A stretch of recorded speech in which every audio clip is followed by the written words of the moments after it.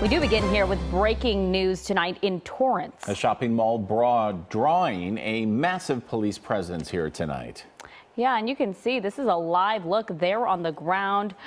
We believe there was some sort of brawl there between a couple of juveniles, teenagers in that area. But the live picture, Ross, it looks like some people have been detained there on the sidewalk. Yeah, the picture on your right is video from earlier today. We know police were called out to the mall here after reports of gunshots fired. No word yet on whether they found a weapon or one went off, but there was a massive response here, not only from Torrance police, but from neighboring agencies, because there were so many kids to have to deal with there. Look at that. It looks like at this point we're at least seeing 3 people detained by Torrance police in that area. We're waiting to get an update from officers on what exactly occurred here. We do have a reporter on the ground, and once we get information, we will bring it right to you.